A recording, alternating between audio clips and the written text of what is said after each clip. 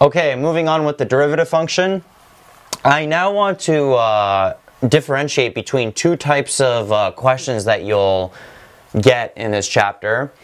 And I want to go over the differences between what a general derivative is and what a specific derivative at point x equals a is. So if you see, I gave you two kinds of questions for each type. So let's start with this general derivative here. So given f of x equals 1 over x, what is the derivative f of prime x? Well, as we mentioned in the derivative function overview, f of prime x, which is the derivative, can be found using the difference quotient formula. So f of x plus h minus f of x all over h. And notice now that they're not asking for the derivative or the slope of the tangent at a specific point. They're just asking for the derivative. And whenever they don't ask it at a specific point, they're asking just for the general derivative. So you make it in terms of x. You don't put a point here. So if we rewrite this and sub in x plus h for x in our function, we'll get 1 over x plus h minus 1 over x all over h. Now if we combine these fractions here in the numerator, I'm not going to go into too much detail on how to do this because we've done this so many times, but basically you'll get something like x minus, and then the x plus h goes here,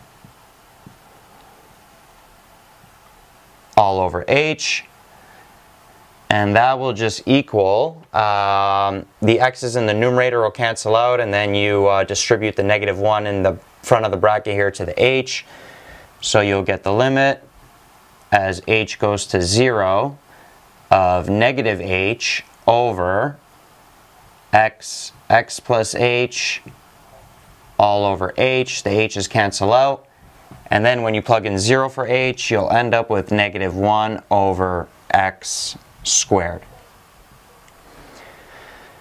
So this negative 1 over x squared, that's the derivative of 1 over x, or just the general derivative of 1 over x.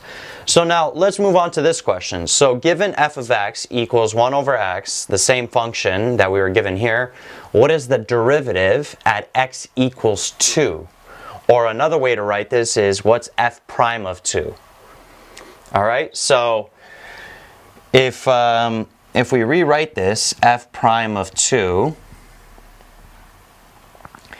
that's the same as finding the limit as h goes to 0. Now, since we're dealing with a specific point, we would put f of 2 plus h minus f of 2 all over h, because we're finding the derivative at point 2, or the slope of the tangent at point 2.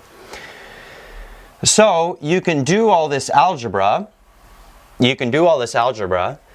Or what else you can do is you could just take the general derivative here that you found, and you can plug in 2 for x, right? So you can also write instead f of prime 2.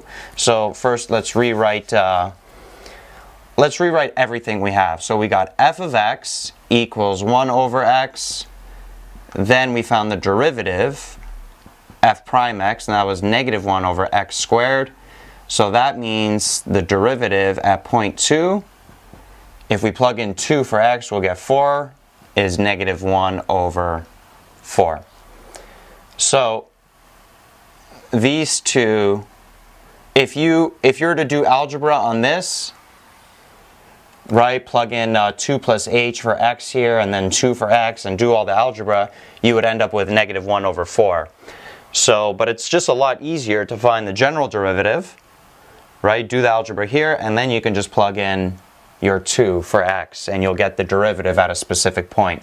So be careful with what they're asking you. Know how to differentiate whether they're asking you for a general derivative or a specific derivative at point x equals a.